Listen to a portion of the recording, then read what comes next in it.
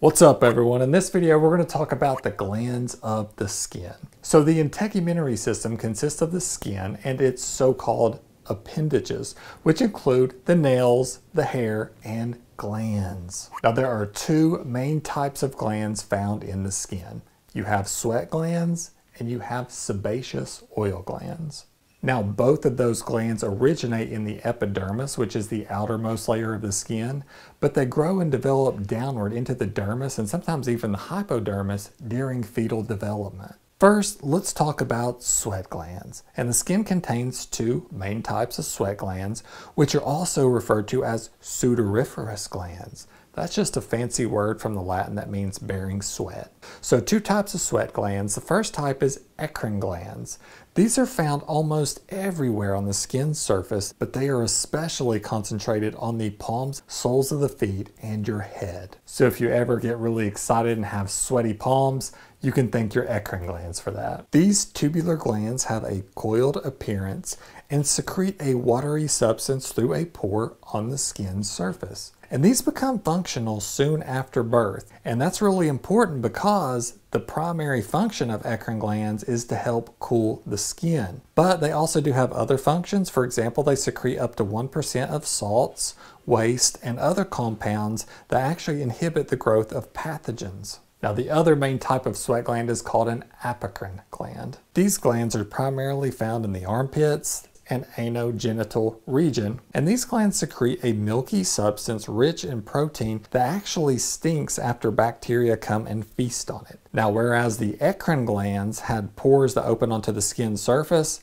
apocrine glands are a little different because they secrete their milky substance through openings in hair follicles. And unlike the eccrine glands, which were ready to go soon after birth, these babies don't become active until the hormonal changes during puberty. Now a lot of people will get eccrine glands and apocrine glands mixed up, so here's a really simple way to remember the difference. Apocrine starts with an A because those glands are mostly found in the armpits and anogenital region, which also starts with an A. And since you tend to grow hair in those areas during puberty, that's when they become active. Eccrine starts with an E because they are almost everywhere on the skin. Now eccrine glands and apocrine glands are the two main types of sweat glands found in the skin, but you also have special subtypes, if you will, of apocrine glands, which are called modified sweat glands. One type of modified sweat gland is called a ceruminous gland. And this actually works with the oil secreting sebaceous glands that I'll talk about here in a moment to create a substance known as cerumen, or you might know it better as earwax. And earwax, of course, provides the important function of lubricating and waterproofing the external ear canal, as well as protection against pathogens, random debris, and so forth. Now, both the gland and the product it produces start with cerum, so that's going to help you remember that these two go together. Ciliary glands are found along the eyelid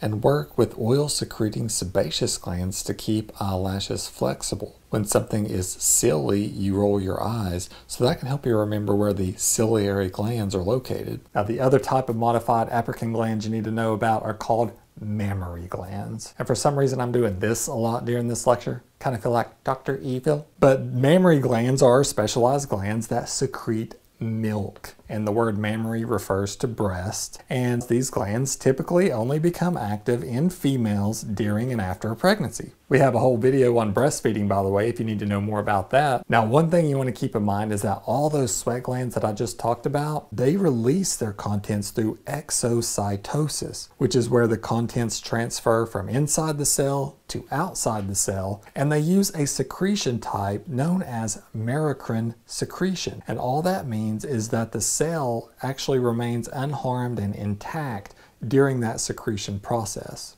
So just to recap, two main types of sweat glands found in the skin, eccrine and apocrine. Now the second main type of gland found in the skin is called the sebaceous oil gland. And these glands produce sebum, an oily substance that helps lubricate the skin and hair. And sebum also actually helps the skin to retain water.